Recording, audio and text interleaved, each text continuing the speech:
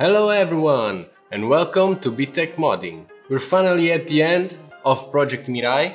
This is the last episode and we're taking a look at the final assembly and the making of the water cooling loop, especially the installation of the hardline tubing. This is just a quick intro to let you guys know that I'm finally free again from COVID, from isolation, but it's just for a couple of days because I'm heading off to holidays finally. I wasn't sure I was going to need them after not working for almost a month, but I never needed them more than now.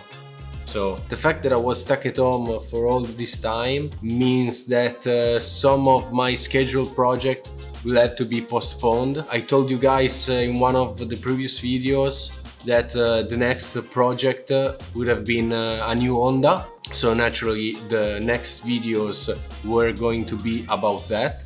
But in these 3 weeks I wasn't able to make any progress on that.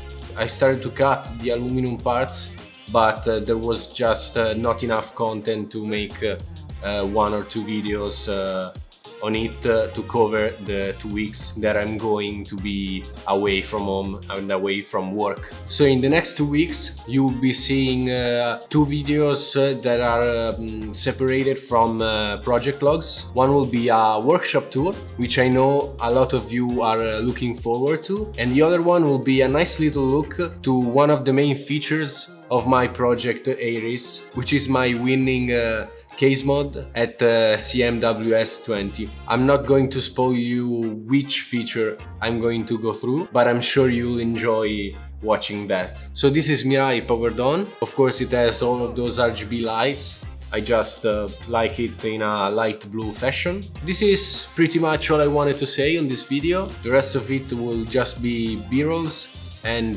some montage of the final assembly. I'm taking the chance to do the outro right now, so if you enjoyed this series and if you're looking forward to more content, make sure to subscribe to the BitTech channel, as well as follow us on Facebook, Instagram, Twitter, builds.gg, Discord, and take a look at our merchandising shop. All links in the description. So Alessandro off and enjoy the video.